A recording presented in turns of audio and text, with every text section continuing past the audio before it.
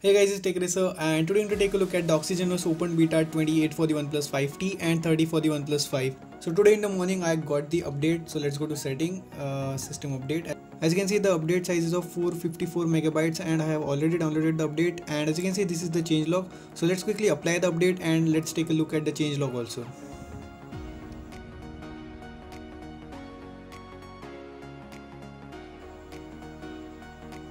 So the phone has been booted, as you can see, so let's agree the agreement.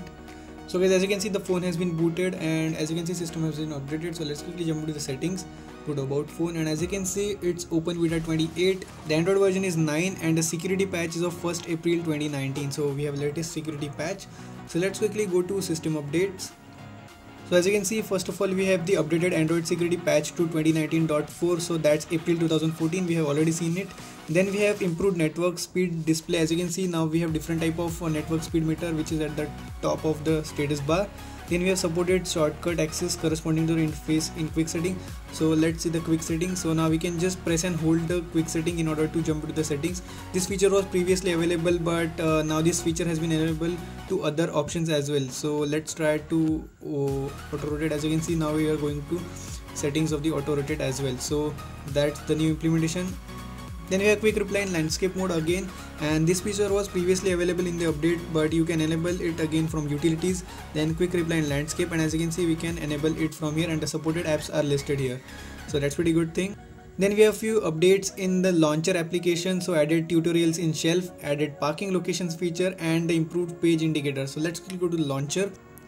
As you can see, this is the OnePlus launcher. If we swipe left, we get to the OnePlus shelf, and as you can see, at the bottom we have the parking location service. So this is the new widget. For that, you have to go to settings and you can enable that parking location from here. So once you enable it, just scroll down and you will see parking location here. So once you park any vehicle, you can just take a picture of that location and you can also mark the location. So whenever you want to just pick back your vehicle, then you can simply track using this option. So that's pretty good thing.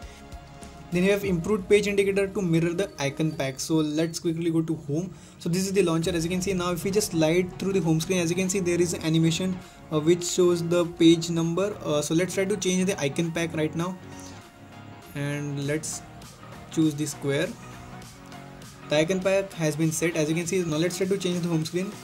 As you can see, now we have different type of page scrolling. So that was the change in the launcher. So yeah guys, this is it for this video guys. If you found this video really helpful, then do hit that like button and subscribe button and stay tuned for more such videos. So thank you guys, thanks for watching.